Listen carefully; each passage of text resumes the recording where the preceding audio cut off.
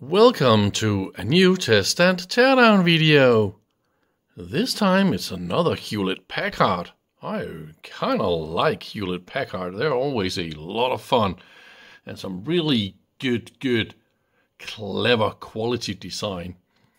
So this one is a 651A Test Oscillator, and it covers from 10 Hz to 10 MHz in 10 bands, and quite a lot of output, plus 20 dBm by the way. So there's a lot of output drive in this thing. And my friendly sponsors who came with this one yesterday, so thanks a lot guys, told me it's not working. They had the lid off and looked a little bit around and didn't see anything smoked or anything like that, but they said it's better give it to me and I can have a little bit of fun. Maybe I can repair it. The first thing I see here on the back is this power entry modification, and I kind of like that one. A nice IEC connector. We can also look a little bit on the Germany, I think this one is right. And because it's 00 here, that means it's from 1965. And then they count up from there, I think. This is, of course, something we can look up, by the way.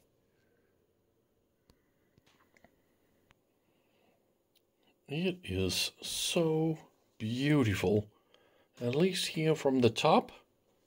A tiny little transformer all the way to the back, but no shielding, no, really, no walls or anything. And then you have this huge variable capacitor here. It is very big.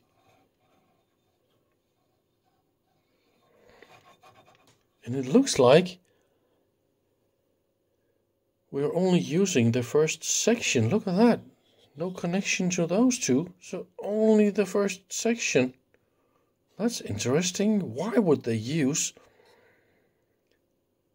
this part number? I mean, it's just huge compared to what they need.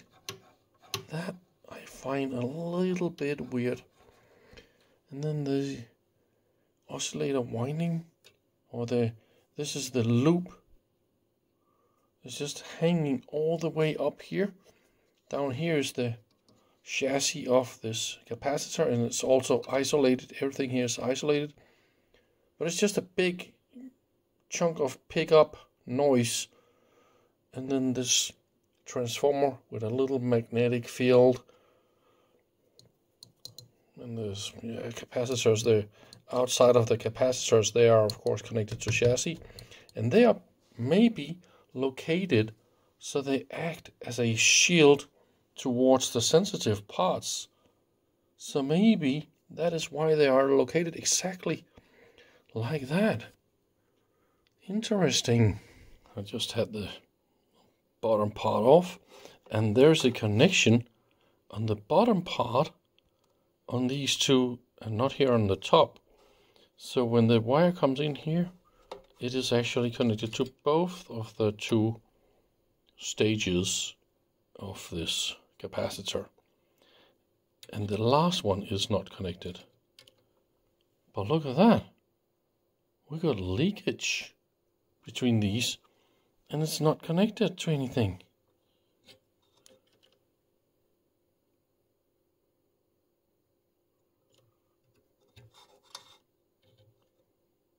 See, it's connected to chassis. Okay, so chassis to this. Oh, that's just the components in here we're measuring. Okay, so that is not leakage. Okay, so this is all perfectly fine, I would assume. And here's the bottom, where we can see this. I don't understand why this last part here is connected to chassis. Maybe just to avoid it peaking up or something. And then, I see somebody did solder a little bit around in this area. I'll go and get some schematics, but that looks to me like a power supply with those rectifiers and the power transistors and all that. So I bet this whole board here is the power supply. So we need to open here. I need to find the schematic and the checkpoints for the voltages. First of all, that is a good idea to just check all the voltages. They're good before we do any kind of investigations. At least I was told it's not working, so let's open here and do a little bit more visual. So the power supply is actually quite simple. It consists of a all transistor circuit, a positive 30 volt and a negative 25 volt. And here's how I hooked this up. I prefer to put all my black wires to chassis and then my red wires to the positive and then negative, because this way I also read positive and negative on my meters. This is just a habit. So let's try and power this up and see what happens. And plus 30 works, but negative 25 doesn't work at all. It's positive.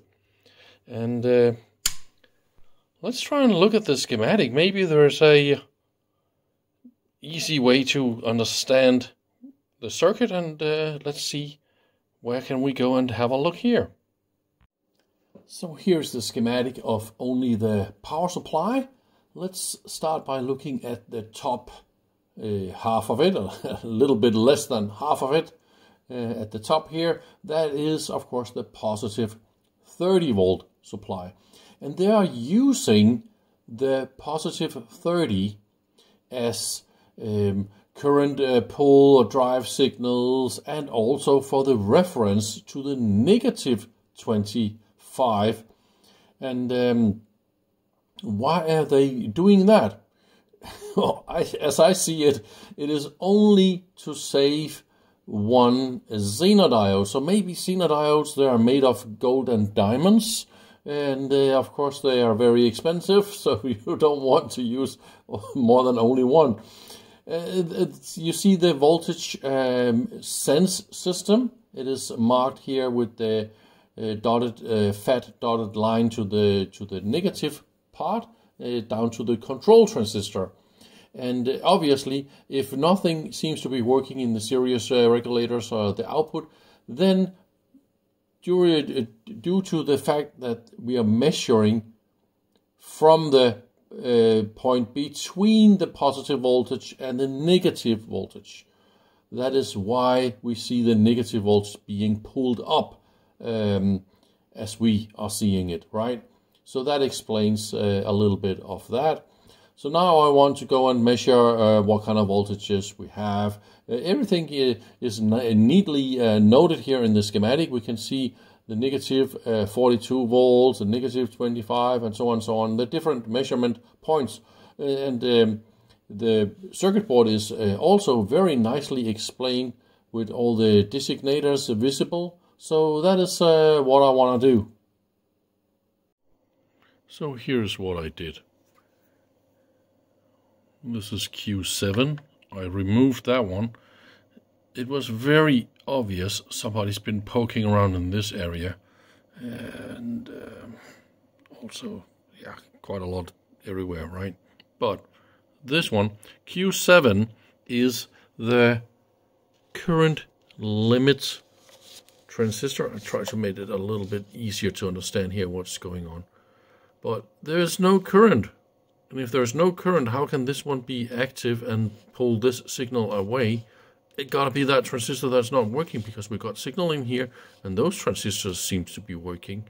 So if we remove this transistor, all we don't have is a current limiter, but we still have normal operation as long as nothing pulls too much current, right?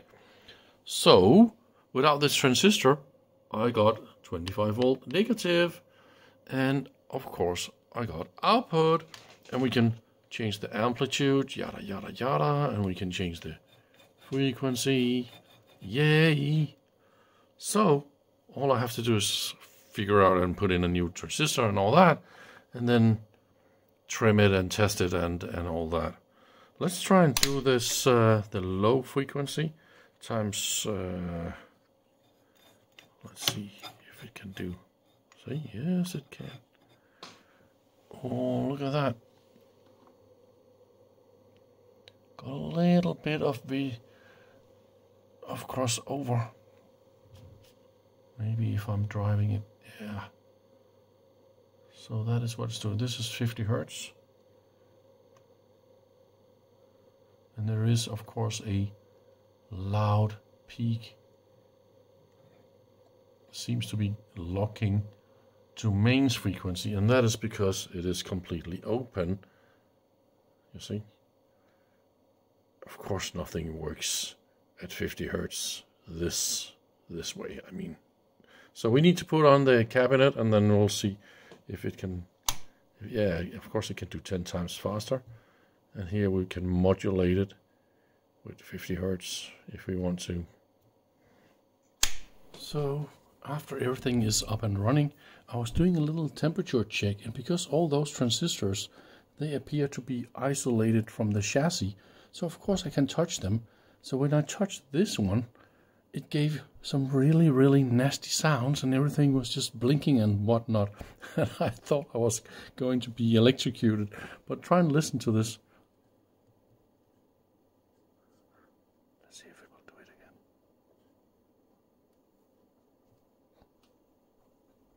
Why is it not doing it?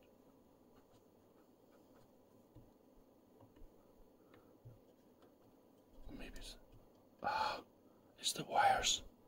Oh yeah, look at that. I found it. Look at that. This transistor here is moving, see? It's not mounted correctly because I was...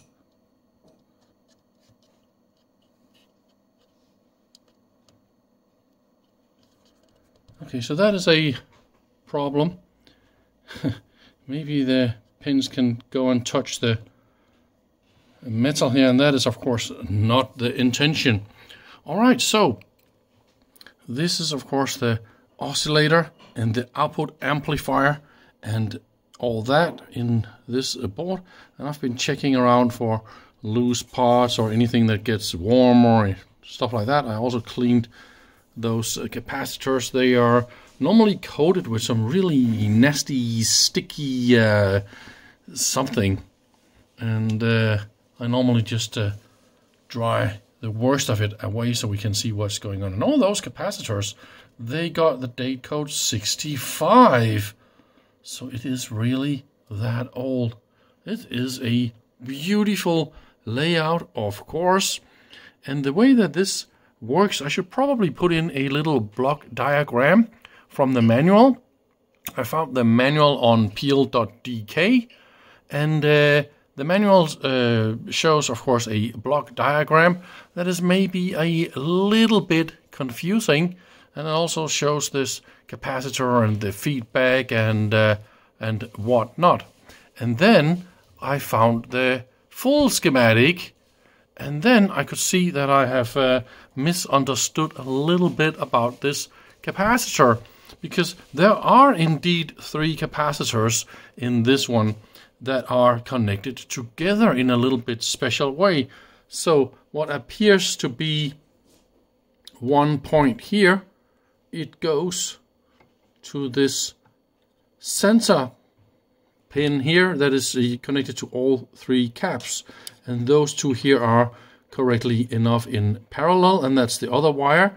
And then from that center point we got the last capacitor to chassis. So that will be the 3 variable capacitors. So now I put on all the chassis parts, and it's completely shielded. See, this is the times 100 range, and that will be 500. Will be 1 kilohertz and 100 hertz. So everything is perfectly nice and stable. So let's try the times 10 range. Absolutely nothing. So that is something I need to play with. All other ranges works perfectly fine. You can of course crank it all the way to 10 megahertz like that. And the readout is super accurate as well, so. But look what happens on the output when I flip it, see? At the beginning, I actually do have, yes, see? Is it a switch or is it a part that is defect? Well, more output? No.